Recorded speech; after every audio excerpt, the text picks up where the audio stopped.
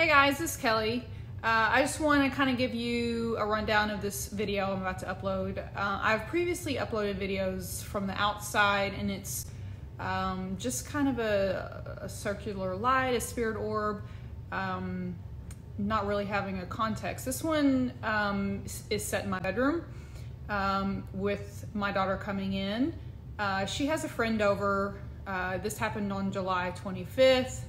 About 9:52 p.m. She wanted to borrow the Apple TV that was hooked up to my TV in my bedroom and bring it in the living room so that she can have like a movie night with a friend in the living room. So she comes in, I'm on my bed, on my phone, just hanging out, and she's like, hey mom, can I borrow the Apple TV? So I go in there and unplug it, and from that you can see a spirit orb or some kind of light jump into me. You'll see the video, but I've drawn arrows. So as I'm editing this video, and when I first saw it, I just thought there was one. I was like, holy cow, there's several in here. So as you can see through here, I've put a few arrows in on the ones that I can see.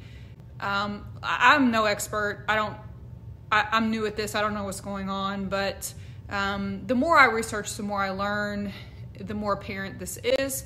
So as I get more videos, I'll upload them. I will say that this was the first night that I put a camera in my room. I had them installed about 1 o'clock that morning or afternoon, and then this happened 9:52 p.m. that night. So literally the first night I had a camera in my room, I captured something. So today is July 29th. So it's been 4 days since I captured this, and all the stuff that's been happening outside, inside has been very sporadic. There's no schedule. There will be days where I get 2 in one day, and then I'll get another one 2 days later, and then I won't see anything for 2 weeks on my cameras.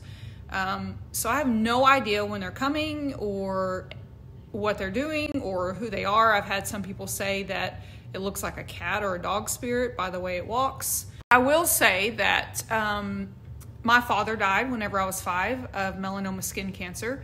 So, you know, my first thought was it could be him being like, you know, my guardian angel, protecting me, watching over me. There has been new construction over next door, so I don't know if that has disturbed some land and some spirits were over there that they have awoken. So I don't know. I do know that my daughter's best friend, when I first saw this, she sadly committed suicide a year ago, July 1st, 2019. And the first one I saw was July 1st, 2020. So it was like a year to the day of her passing. So my other thought was, well, maybe it's her visiting Brooke. I do have one more video from the backyard. So since the first episode I noticed, and I just happened to run across it, was July 1st, like I said earlier. And then I went to my archives. I was like, holy cow, if this is happening when I didn't notice it, I bet there's others that I've missed. And sure enough, I went through back day and day, and I found another one on June 26th. And before that, I didn't have cameras. So, but since July 1st, I have had 8 more, no, probably 10 more since then.